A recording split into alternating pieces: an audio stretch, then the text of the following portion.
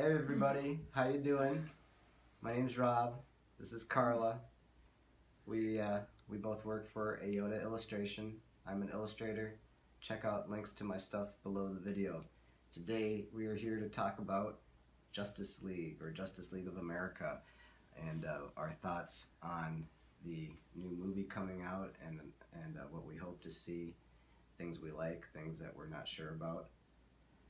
Hope you're doing well. Buckle in, here we go.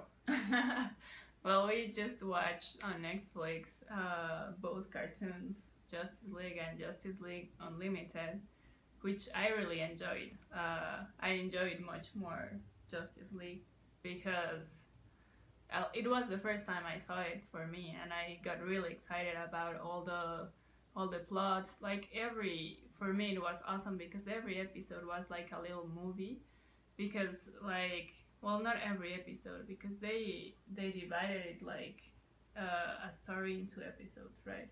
Yeah, it was one story per 2 episodes. Yeah, pretty much.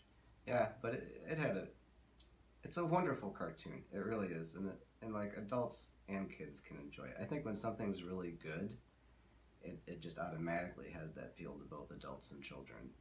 And not everything does that, but Justice League did that beautifully with both the original JLA cartoon and then the continuation with the Unlimited series. Here's Carla liked it so much that come tax return time, we got. Yeah, I got this hot girl, Shayera. She was my favorite character. So I really like her personality. I really like how she had to make really tough decisions. If you haven't seen it, just see it. But she's one of the most complex characters in the cartoon because she has to play like this double agent, and she's also in trouble because she's in love with John Stewart. With Green Lantern. Like, what I really like about this cartoon was how it combined a lot of elements, and that's what it appealed to me. Like, I've always liked cartoons, but it seemed like this cartoon is really deep. Like, it has, of course, it has good guy versus bad guys, but it also has alternate stories like Shayera falling in love with Green Lantern, or there's even an episode which I love. I think Robert didn't like it a lot, but there's a whole episode dedicated to Christmas. So no bad guys, no nothing, and it was just like, wow, this is great. And it show you like the human side of every character. Like it show you Clark Kent go visit his family with Martian Manhunter. Yeah, he invited Jon Stewart, and then well, Superman invited John Johns. Oh yeah, John Johns. John Johns to Christmas at the Kent farm. Yeah, that was cool. It was Shayera went to her planet. Oh yeah, she went and partied with Jon Stewart. Yeah, partied really hard. Yeah. So I really like. That's what I really like about this cartoon, that it has like it has depth. It has also these different stories. All these different elements I paid attention to. Yeah, I agree. It's got to be one of my favorite cartoons. And that leads us to talking about the movie. A lot of the characters in the cartoon aren't going to be, at least in the initial Justice League movie. What we know about is they have Aquaman, Wonder Woman, Superman, Batman, Cyborg, and Flash are the characters in the movie. Cyborg wasn't in the cartoon. He's usually with the Teen Titans when he appears in the animated stuff. But now in the newer animated movies, they have it's that exact lineup, I believe, except Aquaman wasn't in the last one, if I remember right. Yeah, in that last cartoon movie that came out. Justice League versus Teen Titans. Oh yeah. I loved that. I thought it was great. She didn't like it as much, but we both loved Batman versus Superman. We were both really excited for Justice League the movie. I think they're still filming it right now. I don't know. I know it started a little while ago. a little confused with the lineup. I'm gonna really miss not seeing Hot Girl on the big screen. I know she's in the I don't know, she's in the live action thing. Yeah. If it's on Flash or whatnot. I'm not really into the CW stuff. Sorry, I know a lot of people love it. But and it's not gonna have Green Lantern at first. Nor Martian Manhunter. Nor Martian Manhunter, unless of course Willem Dafoe turns out to be Martian Manhunter. That would be so cool because we both love Martian Manhunter. I love Martian Manhunter. It's really kind of hard to talk about the differences between him and Superman because they have so many similarities. But I think there's just a little bit more sadness with Martian Manhunter. There's a little bit more, I don't know, he really is his own character, even though so much of his origin is relatable to Superman. And I would just love it if that was like a surprise they had for us for the Justice League movie. I would love Martian Man, and especially if Willem Dafoe played him. We know he's playing a good guy, but we don't know who yet. Of course, it's Jason Momoa as Aquaman. Yeah, like I love Jason Momoa as in Game of Thrones, but I don't understand what's the deal with not following how the characters look in the comic books or in the cartoons. Like Aquaman has always been blonde. You know, like that's the one thing. It's like a little thing that you can do.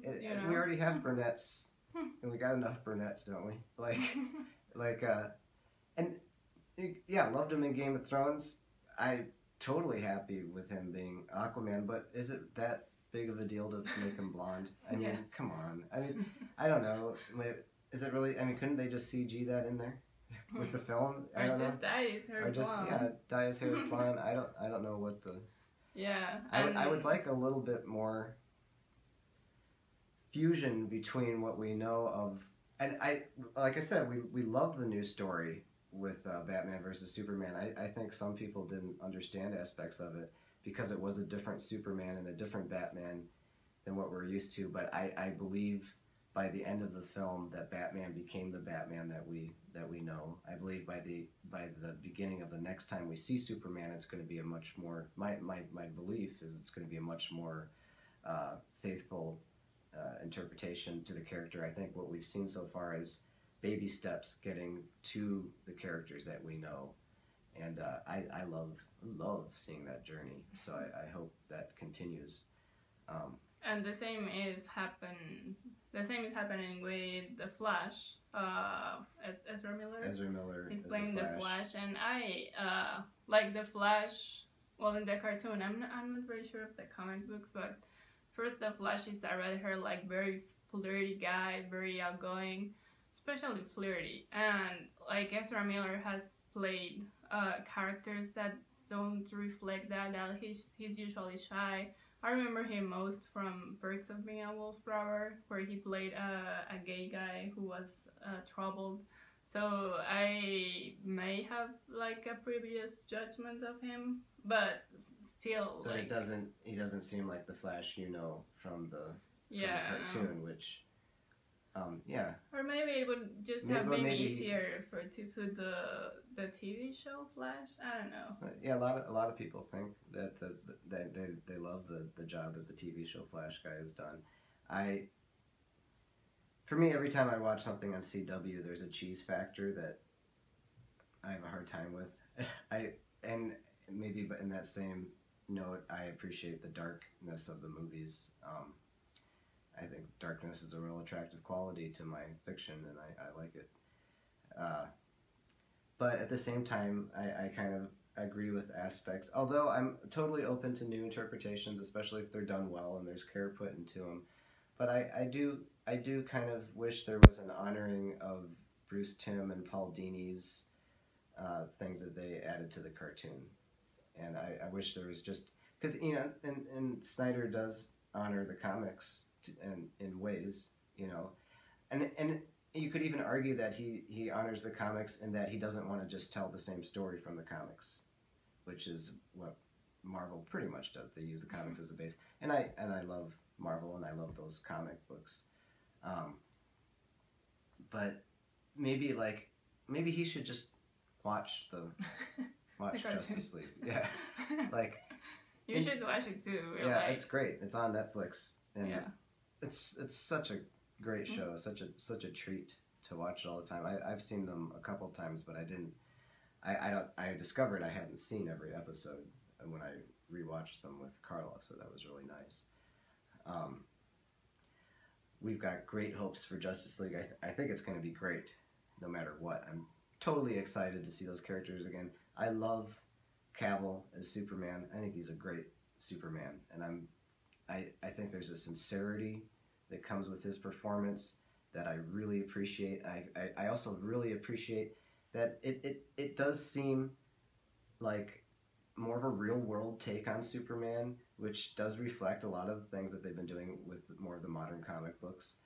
I love that, and I love Affleck's angry Batman. But I'm also really curious to see Affleck's Batman in the new movie, to see if Superman had an effect on him that we believe he did. And Carla pointed it out to me. I thought, and I didn't realize it, but I was a little confused in Batman v Superman. Spoiler alert!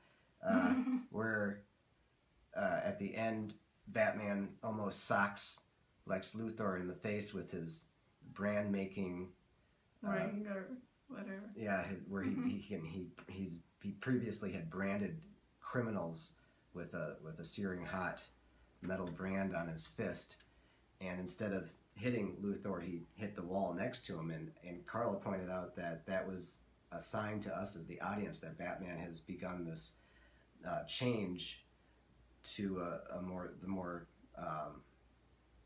nonviolent. I wouldn't say nonviolent, but non-killing Batman that we're used to.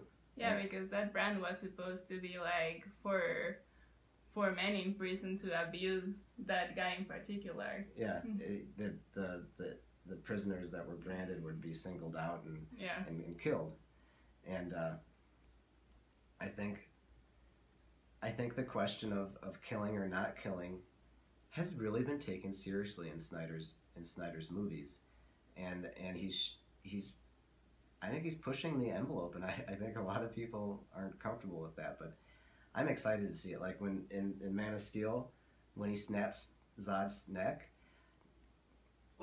that was such a powerful scene to me. I loved it so much because I saw the pain in Superman's eyes after that happened. You saw the meaning that life had for him by the pain it caused him in order to take it. And I just really love that interpretation of Superman. I think too many people have, I'm sorry if I sound kind of fanboy bitchy at the moment, but I think too many people have a preconceived idea of what these characters are and aren't willing to let them evolve for us and to see other sides that we haven't seen before. And I think that was some of the backlash. But I'm just glad that movie got made. And if things or both the movies got made, I'm glad Man of Steel got made and BVS. And Justice League too. And if Justice League changes because of some of the reactions to BVS, that's fine. And I'm curious to see those changes, because I believe no matter what, we're going to get something quality, because I think that the people involved in making these movies genuinely care about the projects.